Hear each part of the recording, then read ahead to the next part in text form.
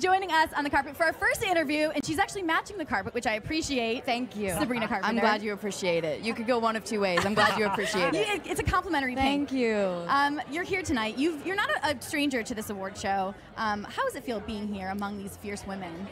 Music and women are two of my favorite things and two of my favorite words, and I'm so excited to be able to be in the presence of so many people that I look up to and that are my idols, and obviously all the women that are, you know, behind the scenes and making all the incredible moves in music that keep us moving forward. I think music is just something that's never been discriminatory. Every single one of these people that's being honored is different, and they've all, you know, shined for different reasons, and it's very powerful. Absolutely. You know, you and your music, speaking of your music, have been such an influence and empowerment for young girls who look up to you.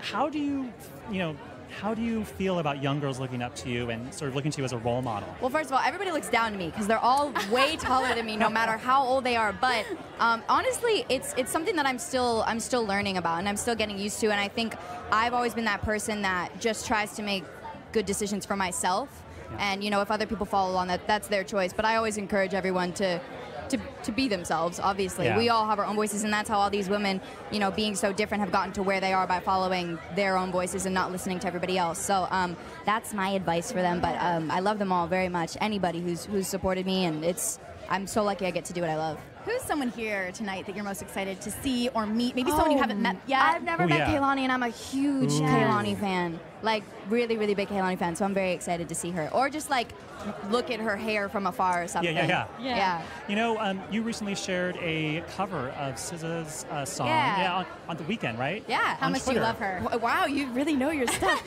I love her so much. That's honestly, it's one of my favorite albums of the year. That and Melodrama, which I was so excited was nominated for Best Album. So there's just so much great music this year that has come from women, and I'm so excited to celebrate it. What are you most looking forward to in 2018? Oh, I thought you were going to say tonight. I was like, the food. I'm so food. I need to feed Sabrina that's the real people. answer. In 2018, food. There's so much. No, honestly, I feel like there's going to be a lot of progression just in many different areas in our lives, and you know, whether it's in music or whether it's in the world or just in us as people. I think, you know, we're doing a lot better at communicating and kind of just getting to know each other and being a little easier on each other, and I'm really excited to see what 2018 has in store. What is when you wake up every morning, what's kind of your go-to quote? What's like your mantra? What do you say to yourself to get through? My go-to quote? Yeah. Wow. Putting you on the spot. I don't know if I have one, but now I feel like I should. What do you say don't to mess yourself? up. I don't know. Like I feel. Well, that's a little bit. That's a little harsh, too right? serious, yeah. Yeah. What's a good one?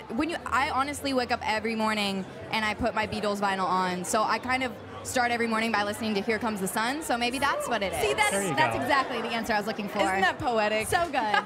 Sabrina, have so much fun Thank you tonight. so much. So good seeing you. You too. And have fun, guys. we'll see you inside.